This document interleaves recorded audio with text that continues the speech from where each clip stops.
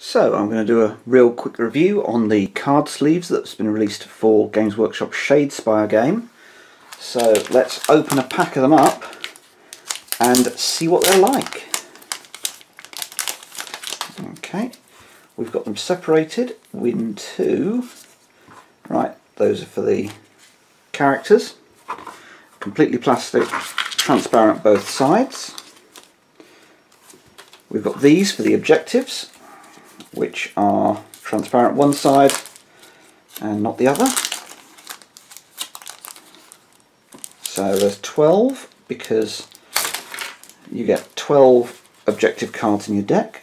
That's a very nice finish on that. So that's really nice actually. So these are a bit plasticky, but these seem to have a much smoother finish to them. And then you've got these, which are the power cards. There's 20 of these, I think because Games Workshop imagined that the standard power deck will be 20 cards. And it's a similar finish in silver. And again, that's a very nice finish. We'll have a quick look at the corn cards.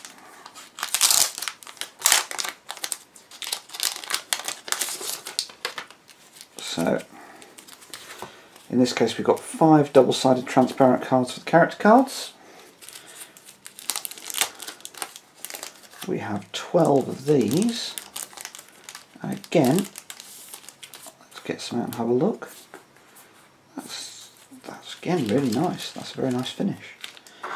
And 12 of these, which are the power card sleeves.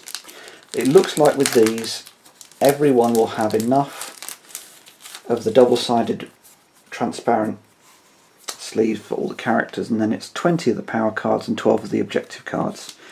They're retailing for £5 each. You can get cheaper card protectors out there. They will not have the Games Workshop designs.